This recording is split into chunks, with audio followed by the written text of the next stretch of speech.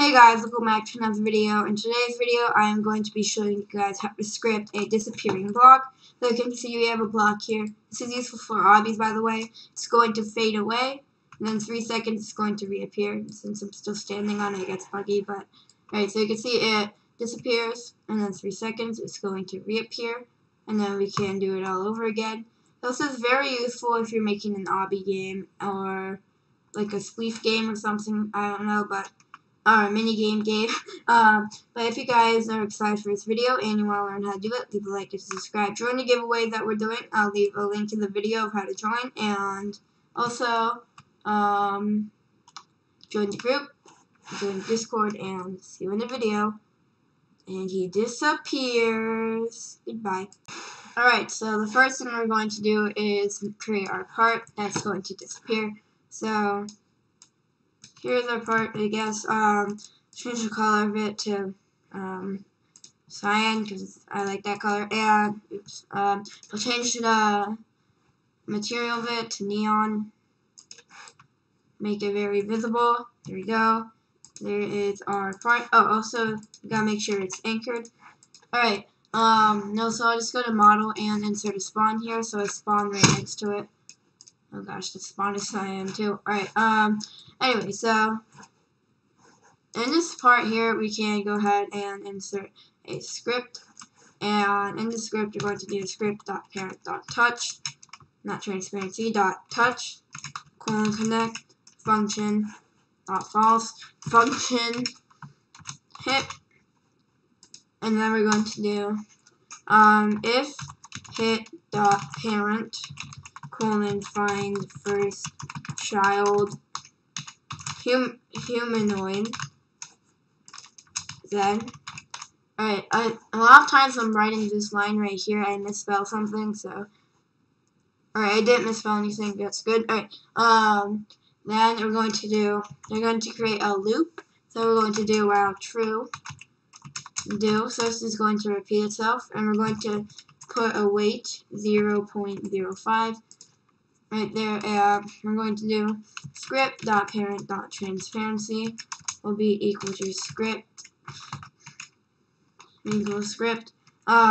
.parent.transparency, and then let's just do plus 0.02 for now, and we'll see how that looks. Alright, then I'm going to do if script.parent.transparency is greater than or equal to 1, then we're going to do script.parent.canCollide, not cFrame, canCollide will be equal to false, and script.parent. No, we already did the transparency thing. That's what we were just doing. Alright, so then we're going to do just add in a wait, and we're going to wait. Let's do 3 seconds before it reappears. We're going to do script.parent.transparency be equal to 0, and script.parent.canCollide be equal to true. And then we're going to add in a break here, because, well, actually, I'll show you. If we don't add in a break, this is what will happen.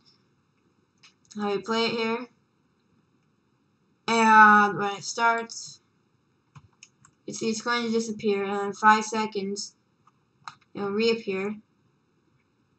But you'll see that it keeps going on and off because the function hasn't been broken. It's going to keep repeating forever. So that's why we need to add in a break here. That single word will fix that bug. And yeah, there we go. So actually, I think this is too fast, right? 0.01. Alright, now if we start it. Alright, and we can step on this part here. There you go, you can see it fades away. In 3 seconds, it will reappear. And then we can step on it again. It's going to fade away. And then it will reappear. And since we're still standing on it, I will do it all over again. But there we go, guys. You can see it works.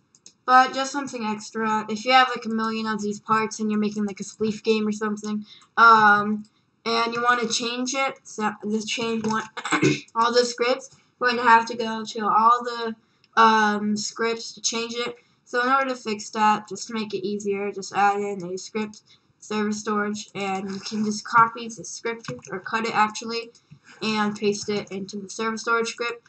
And I'm gonna rename it disappear. There we go. And we're going to do game.server.storage dot we're going to do disappear clone dot parent, and parent will be equal to script dot parent, and we're going to do script destroy.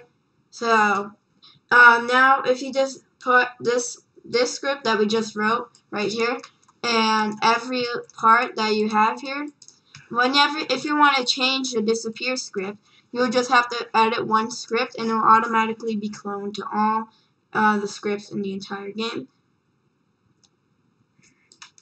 You can see if you step on it, it's still going to disappear because you can see a disappear script is in there and the other script is gone. And there we go. If you guys enjoyed this video, leave a like and subscribe. Hit that notification bell. And remember, we're doing a giveaway right now, so check that out. I'll leave a link in the description to the video. And I'll see you guys next time. Bye.